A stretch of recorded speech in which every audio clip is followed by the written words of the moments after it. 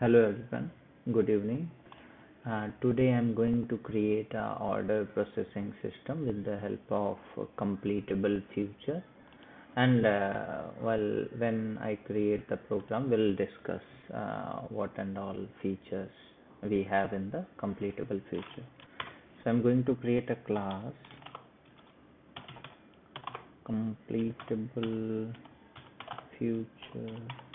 example. Let's create a main method and sysout main start and main end and process order. Let's create a private static method. So okay, so what this order will do, it will accept a order ID that will be integer int generated order ID. Okay, so let me generate the random order ID with the help of a stream API that is available in the JDK 8 version.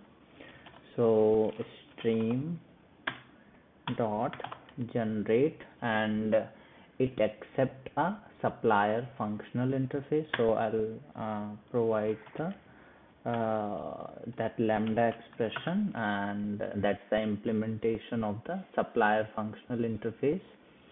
So what supplier functional interface do, it will just provide a supply the output, and it is not accepting the any input.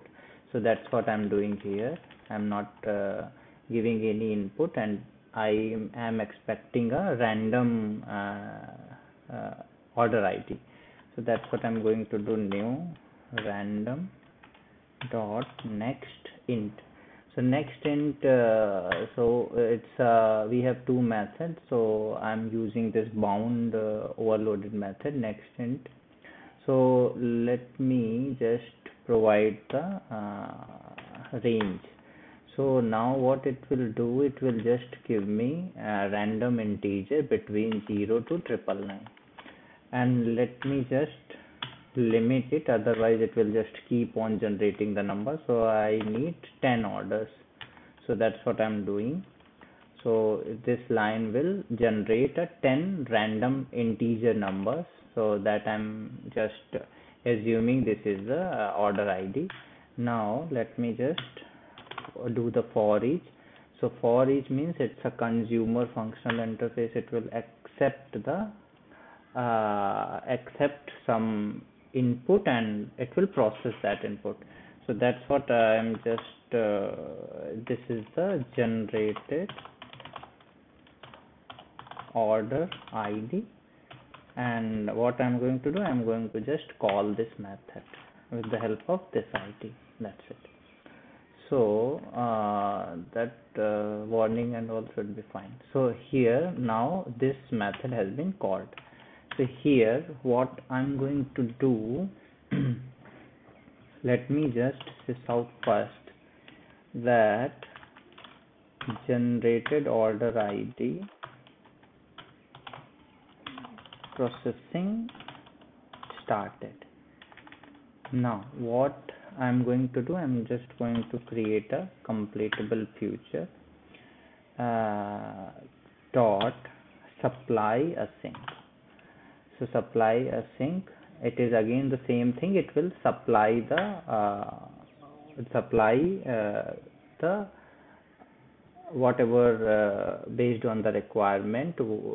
It won't accept anything. It will just supply objects or based on the need. So similar, what I'm going to do, I'm going to just pass the same.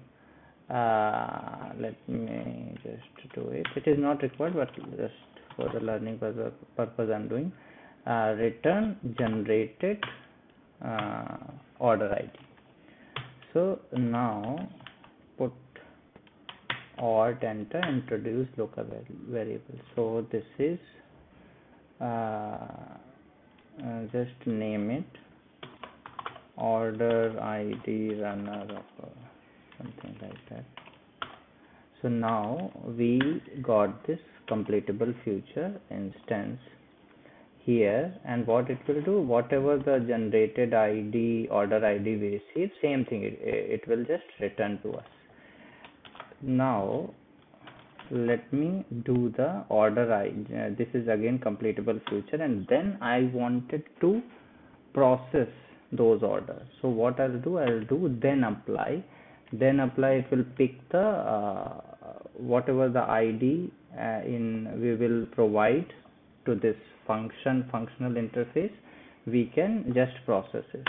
So I'm using this thenApply, and here what we are accepting the order ID. So order ID, how we are getting from the previous supplyAsync method, and here this is the function. So what I'm going to do, I'm going to just do if just some processing. If order ID 2 divided by 0, I'll return order with order ID is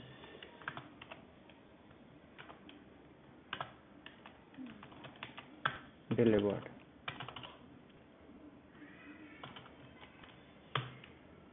Here else. So I'm generating 0 to 999. So I'm just trying to create few scenario. If order ID is odd, so here I'm checking even numbers and all. So if order ID is odd and greater than 900, I will, while processing, let's say some exception occurred. So I'm doing throw new, just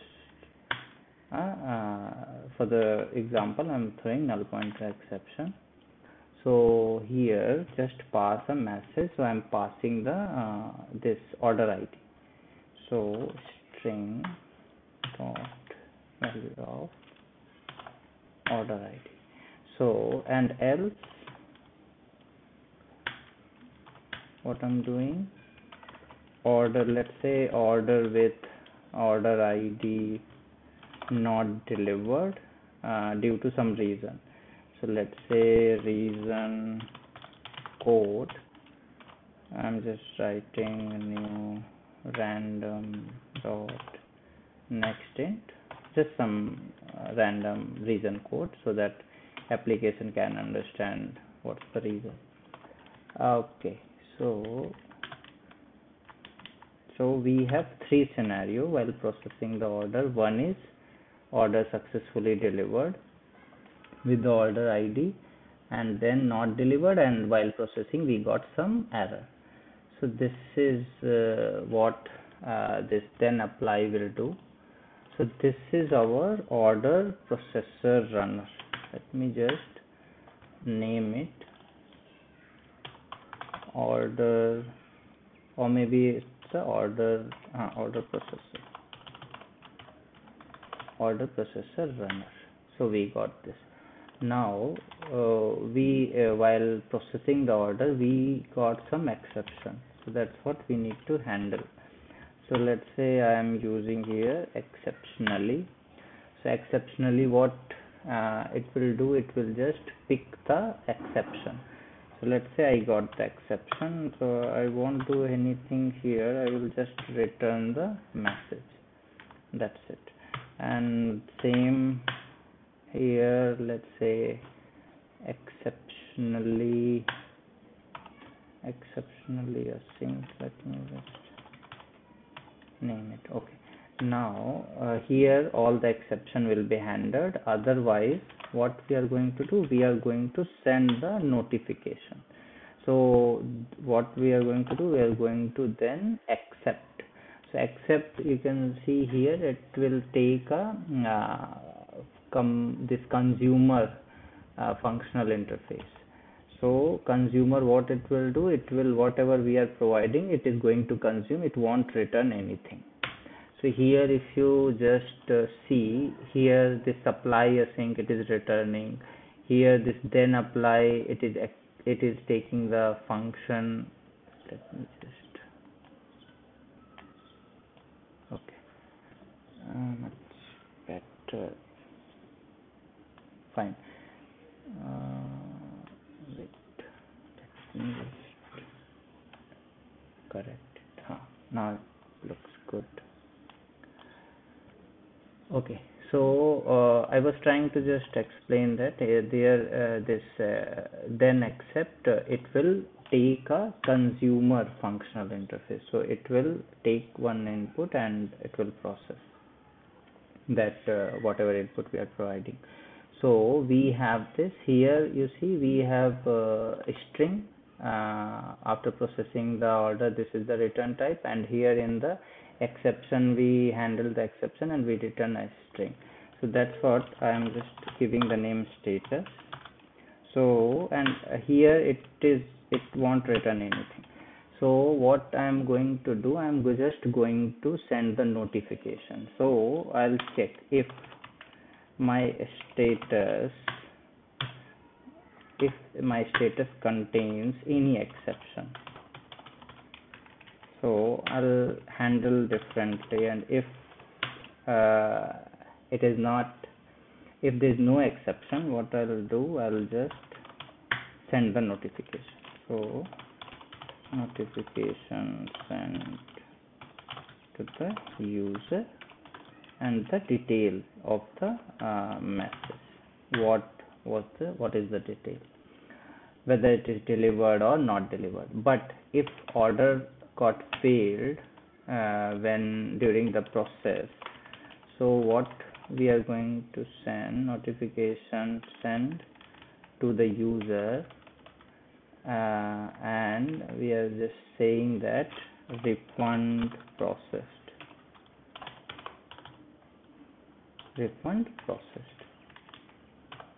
Okay, so here maybe you see here I'm doing the get message. So instead of sending the entire exception to the end user, I'm just going to send the order ID. So let me extract the order ID. So string extract order ID. So here when exception will occur, I'm just sending the message, exception message. So what I'll do from this, I will just use substring. So null pointer exception, if you count, it will just 32 something. So let me just extract it, the ID. So notification sent to the user, refund process for order ID, and this extracted order ID. After that, we can also failure details. If you want to send, you can also send the status. Okay, so in that way this got completed.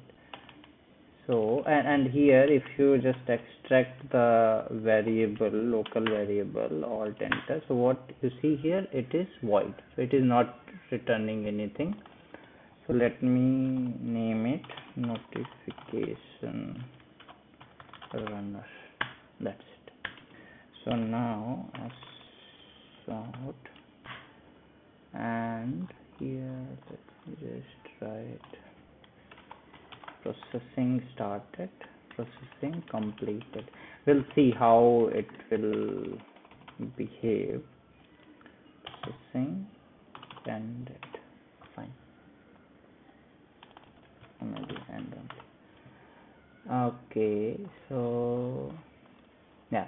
So here I'm generating some random order, calling this process order method, and this process order will again processing all the generated order ID with the help of supplyAsync, and then whatever the ID we receive, we are going to process this ID while processing, either order got delivered or exception occurred or it is not delivered with the reason code. Again we handled the exception, and after handling the exception we are sending the notification to the end user, either whatever the status we have. Based on that we can process the notification. And then now here you see we have not created anything related to thread or thread pool, nothing. So first let me run this and then we'll see.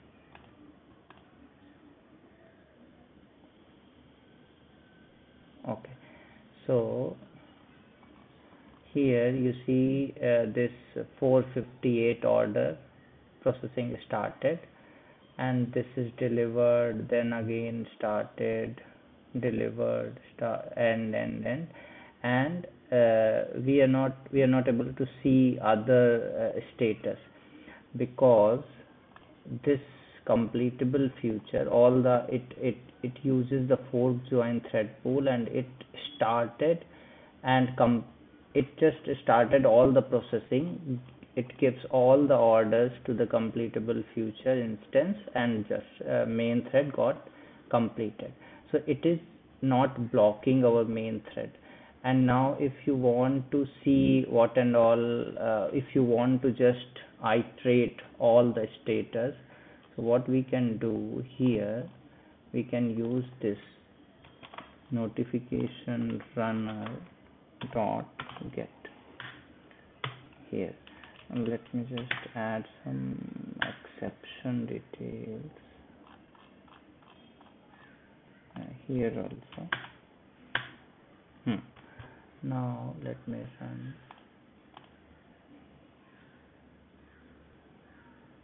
Okay, so now you see this 467 order got started, but it is not delivered due to some reason. Then again 967 started, but a refund processed for this order because there was some exception. After that this 719 again not delivered, but you see 188 it got delivered. So you see we have not created any thread pool or any we did not implement any runnable, callable, and this completable future just handled everything in a single method. So this is out when, if you want to learn, so you can just try to just create a callable, just try to implement callable and all, and you see how painful when you want to create using the callable. So yeah, this is it. This is how you can use the Java 8 lambda expression and this completable future. And yeah, how it is using, so if you go here, supplyAsync, you see async pool. So here this is using this fork join pool. So this is how internally this completable future using the thread pool, fork join pool, and just process all the order parallelly. So yeah, that's it. Thank you.